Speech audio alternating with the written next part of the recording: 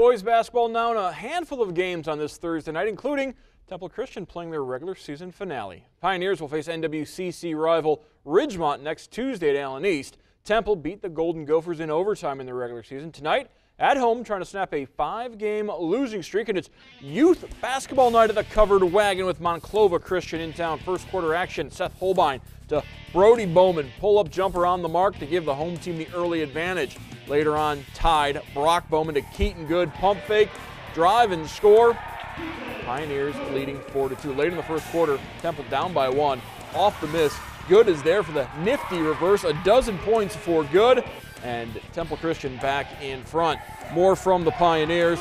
Noah Howell over to Holbein in the corner. Eyes it flies it. 3 is good, and Temple wins 79-56. Brock Bowman finishing with 17 points in the victory.